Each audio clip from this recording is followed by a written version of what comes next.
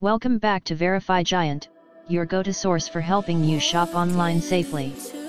Today, we're diving into the world of luxury hotels with a review of the infamous Redcon suites. Let's kick things off with 5 not-so-great reviews.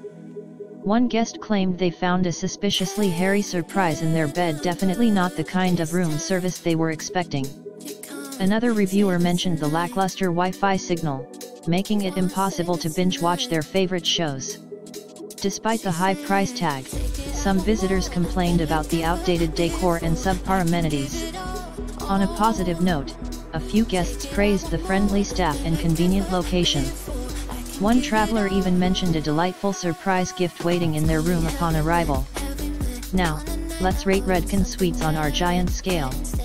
Taking into account the mixed reviews, we give it a 5 out of 10. Is Redcon Suites worth it? Unfortunately, with a score below 6, we have to say no on this one. If you're still craving a luxurious stay, consider checking out alternative hotels in the area.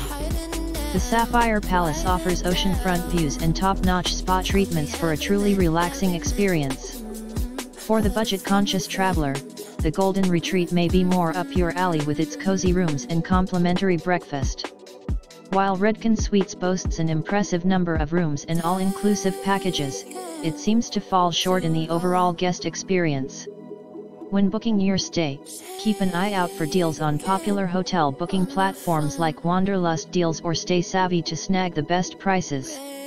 In conclusion, Redcon Suites may not be the crown jewel of luxury hotels. With a mix of positive and negative reviews, it's best to explore other options for your next getaway. Remember, when it comes to choosing the perfect hotel, always do your research to ensure a relaxing and enjoyable stay.